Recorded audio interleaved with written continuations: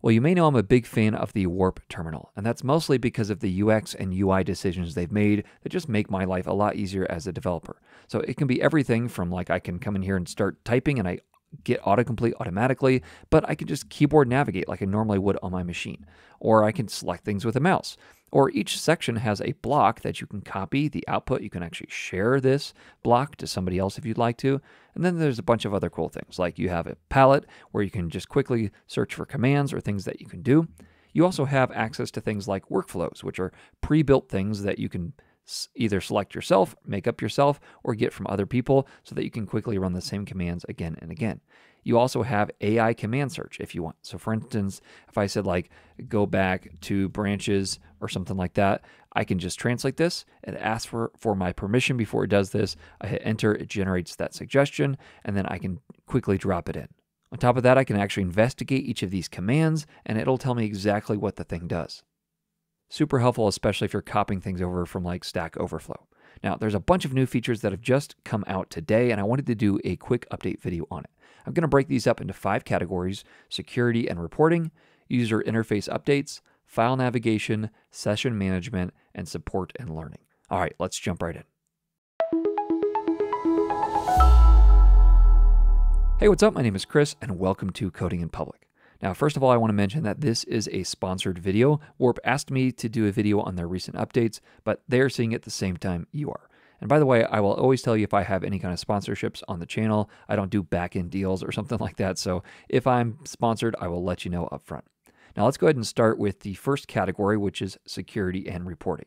Now, if you've been skeptical of the Warp terminal in the past because of their crash reporting and telemetry, they have listened to the community. And because of that, they've gone above and beyond when it comes to letting you control your privacy and security. So if you open up the settings, I'll do it with Command and comma, and you can come over here to privacy. Now here you can actually opt out of crash app analytics and also crash reports. So you can actually say, hey, don't send these things. Now on top of that, they actually have a network log console. So if you click here, and then you run the command, it will actually show you every single network request that Warp makes. So if I come over here and I select this block or I select this block, you may see eventually that it's going to update. And just so I don't dox myself, I will probably blur a lot of this out. Now this can be verified with something like Little Snitch or something else on your Mac that tracks your network activity. So it's really helpful to me to know that they're actually reporting what's honestly there. So you can opt out of telemetry, and now you can actually look at every single network log if you want to make sure that they're not doing anything you wouldn't want them to do. Next, let's look at user interface updates. This category really is about just bringing the Warp experience up to your expectations for working with other terminals. First of all, you can drag tabs and rearrange them, a simple thing, but a really nice little improvement. Next, if I go back to my settings, I can come underneath Appearance, and there's a new window opacity setting. So I can change this, and you can see that now my background is showing here behind this. And then I can also change the window blur. So if I want it to be real crisp, I can do that. Or all the way up, you can see it's getting much more fuzzy there. If I shut this down, you can see. Now that's a little too busy for me, so I'm going to go ahead and remove that. But just so you know, you've got access to that. If you want to see your windows behind it, your code editor behind it, whatever you prefer, you can do that now with these new settings. Now, while we're here, there's another setting under Appearance. If I scroll all the way down, you can see blinking cursor. So if you don't like the blinking cursor, you can turn it off now. So if I come over here, now you can see it's just a solid cursor, which is honestly my preference, so that's how I'm going to keep it.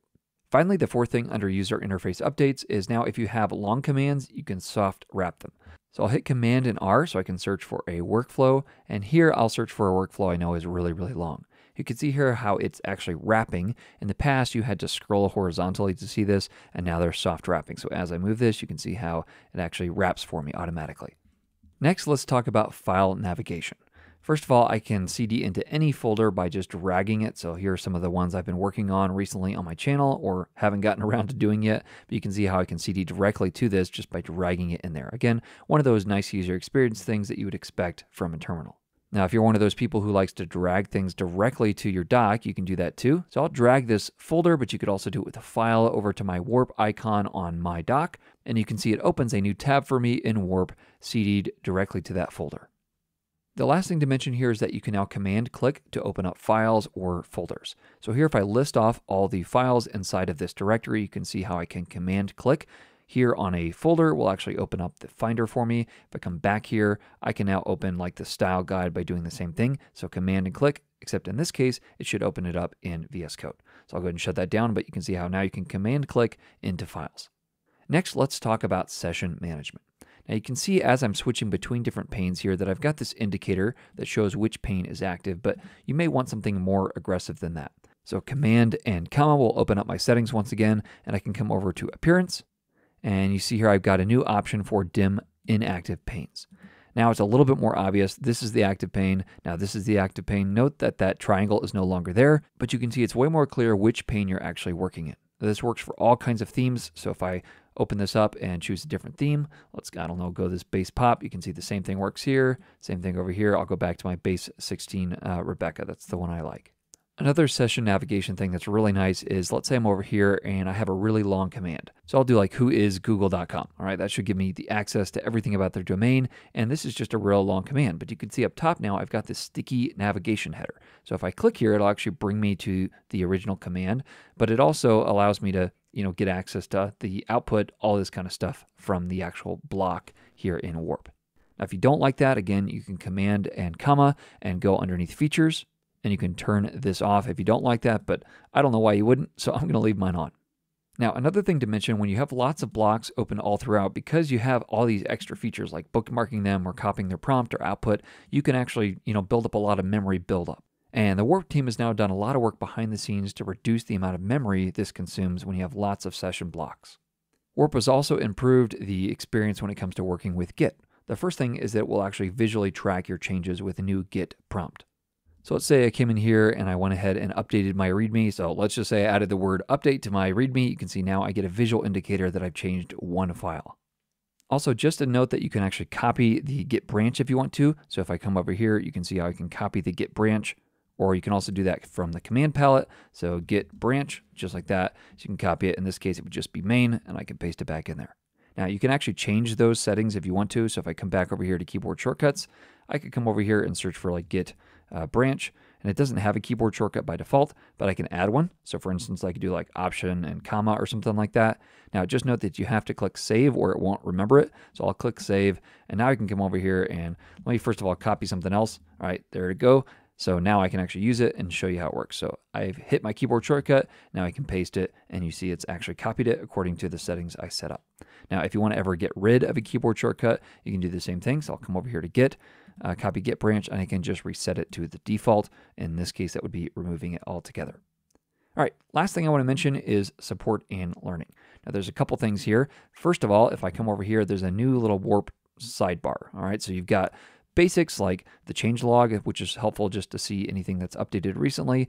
If you're getting started, understanding kind of the basics of Warp, maximizing it, so kind of going beyond the basics, and then more advanced setup, which mostly just points to documentation. On top of that, you get access in here to your settings and also a sidebar for your keyboard shortcuts, which you can actually toggle with Command and the /. So just like this. And once again, you can come in here and search for anything. Note that this will only search for things that actually have a keyboard shortcut, so like workflows or something like that. It'll show you what that is. So all of this is available in the new sidebar. Finally, the last thing I wanted to mention is, let's say I was in here and I was running some kind of dev command and I had an active process going on, but I went to quit Warp. Well, now you actually get this little warning that says, hey, are you sure you want to quit? You have one process running. In this case, I'm done with the video, so let's quit. Hey, well, thank you so much for watching. I trust this was a help to you in understanding the newer features in Warp since November, and especially a lot of the new ones that just dropped today. I'll catch you in the next one. Happy coding.